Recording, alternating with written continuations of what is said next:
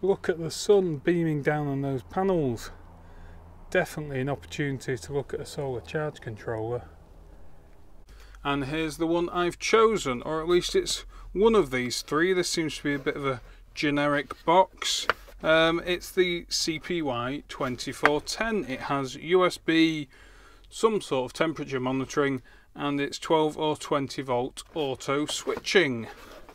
And inside, their usual thing, and a very, very brief manual talking about MPPT. So this is a claimed MPPT Solar Charge Controller. Yeah, so this has automatic 12 or 20 volt, maximum 99% MPPT efficiency. We'll see about that. I've got the 10 amp version, and its quiescent no load current is 10 milliamps, or less than 10 milliamps it says here. 275 grams, and well, it's that big. So getting it out of its protective wrapping, here it is. And yeah, this is made by UEIUA, and well, it's got a familiar look to it, hasn't it? Well, yes, it looks familiar because it shares quite a few of the component parts here, certainly these terminals here, with previous solar charge controllers, and this is the CMD range of solar charge controllers, and the original of these had the very similar LED arrangement on them. This one's got a LCD display, but many of the sellers on eBay sold these as PWM solar charge controllers, and they're not. They're simple switching solar charge controllers. So it does beg the question whether this is truly MPPT. But it's also worth comparing it with this other cheap MPPT solar charge controller. Now, a number of these symbols are corresponding as well. This is obviously the symbol of an inductor trying to tell you that it is MPPT, and that is truly happening. There is some DC to DC conversion going on inside these items. And of course, on the previous video I've proved this one, well, it really is MPPT. Now, in previous videos I've used these cheap watt meters to check whether these were really doing MPPT, and a rough idea on the efficiency of that conversion.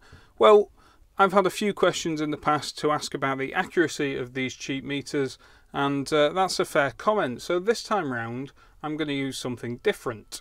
Now, on this occasion I'm going to use two of these PortaPow premium USB and DC power monitor monitors here. These seem to be an awful lot more accurate.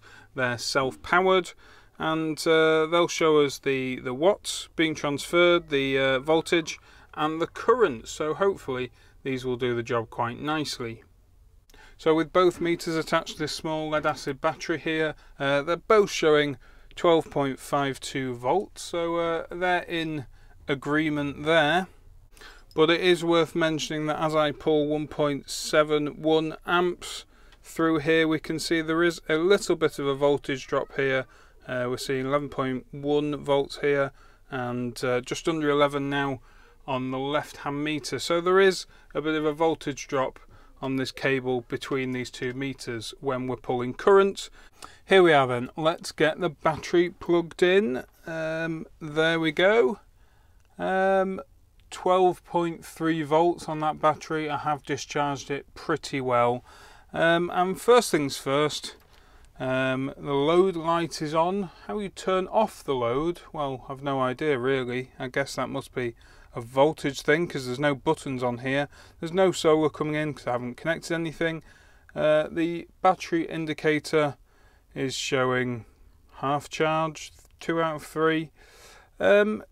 This unit is drawing 40, nearly 50, and climbing it seems, 50 milliamps of power, which is above what it said in the manual. In fact, it's 5 times what it said in the manual, and it is still going up, oddly. And the other strange thing is that we're seeing 3 volts, 3.3 volts over here on the solar side, as if some voltage is leaking across here, which is very peculiar. But I think we need to get some solar in here now, and on this connector here I have 2 50-watt monocrystalline panels in series. So the open voltage is about 42 volts and the maximum power point is about 35 volts as claimed on the manufacturer's sticker on the back of them. So let's plug that in. And we can see this has gone straight up to 40.7 volts here, and so far nothing is happening. The solar light is, oh there you go, just come on, so there is solar being recognised by the charge controller, although that's just gone off again. And here it is, a fast rapid LED, and we've got 1 amp coming in at 38 volts, and that's producing 2.5 amps at 14.5 volts. So this battery voltage has been brought up very quickly. We've got 40 watts on the input, 39 watts on the output. That's looking pretty good. There is a slight delay on these screens, so trying to capture them at roughly the same time is quite difficult, but it's definitely doing DC to DC conversion. We've got the 44 watts here, 39, 40 watts on this side. And what's more, the panels aren't far away from that published maximum power point, 38 volts. I've been watching these for a little while now, and I'm getting an average of 43 watts on the solar side, and that's equating to about an average of 40 watts on the battery, and that makes an average conversion of about 93%. So that's not too bad. I'm quite reasonably pleased about the efficiency.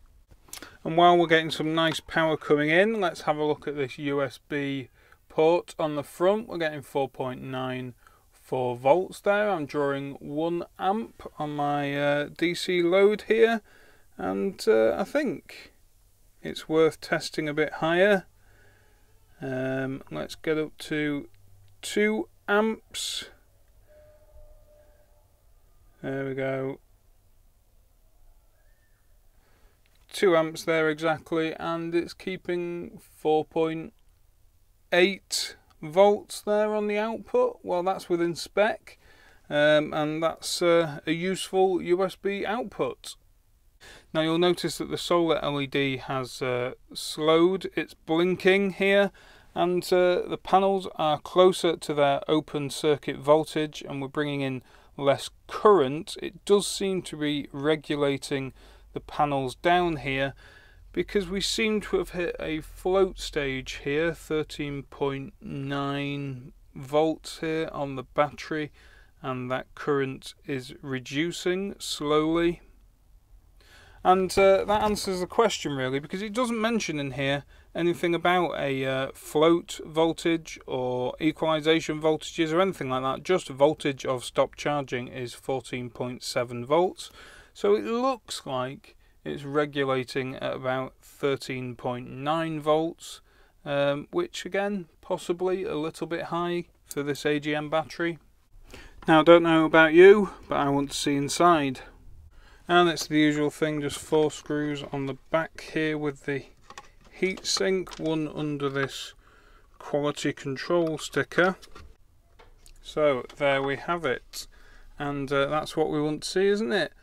A decent sized inductor there, and in fact there's a silkscreen on the PCB here for a second one. I know you can get this in 20 amps, so presumably that requires 2 inductors. 15 amp fuse here, which seems to be on the load output. Another small inductor here, that could possibly be for the 5 volt rail.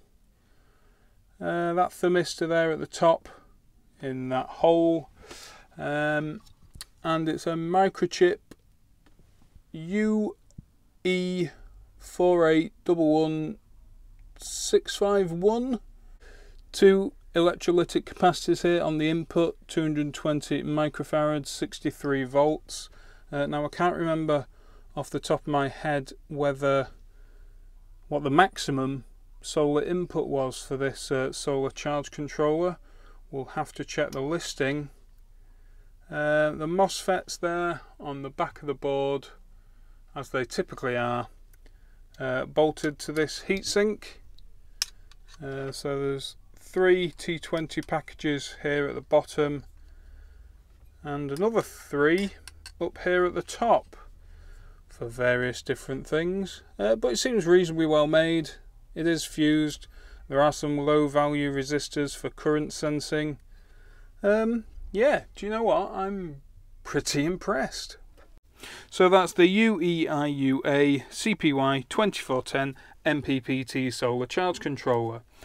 And except for the fact that it probably is charging some battery chemistries a little bit high, I think this is a pretty good unit. It's the sort of thing where you plug it in and you forget about it. There's nothing you can change on this. There's no parameters you can change. You can't even turn the load on and off. But it has a handy USB output, which actually I tested to 2 amps, and I've just read here that actually it's only rated to 1 amp. So if you're interested in one of these, I'll leave a link in the description below. Otherwise, I hope you enjoyed this video. If you did, give me a thumbs up, subscribe down below, comment if you can, and I'll see you next time. Thanks for watching.